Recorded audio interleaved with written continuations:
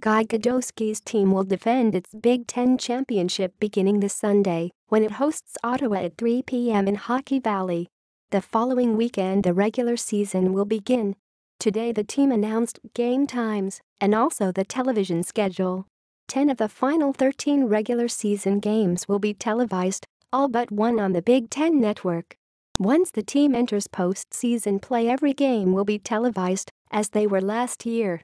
The team finished with 3 Big Ten tournament games and 2 NCAA tournament games on television a year ago. This season the Big Ten tournament format changes, with the games moving from the barren Arena in Detroit to campus locations. There may be B1G conference tournament games held in Pegula Ice Arena this March. Last season just 8 out of 34 regular season games were televised on network television. This season the tally is at least 11 out of 34. The good news is that starting on January 6th, at least one game of the final 7 Big Ten Conference Series will be televised. The schedule for games streamed online should be known soon as well, and if it is similar to last season, nearly all of the games will be available via online stream.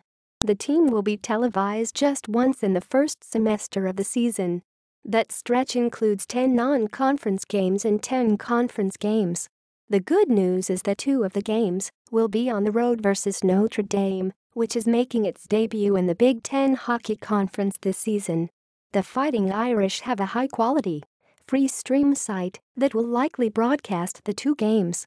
The one televised game will be the 3rd game of the season and first Big Ten game versus Minnesota on the road on October 13th. While it would be great to have more or every game televised, it is less important that the early season games are easier to be seen than the later conference matchups. Several of the first 20 games will be lopsided and played during football weekends when fans' attention will be divided. Having all but 3 of the final 13 regular season conference games and all postseason games on television will help fans closely follow the team in the important second semester conference stretch run.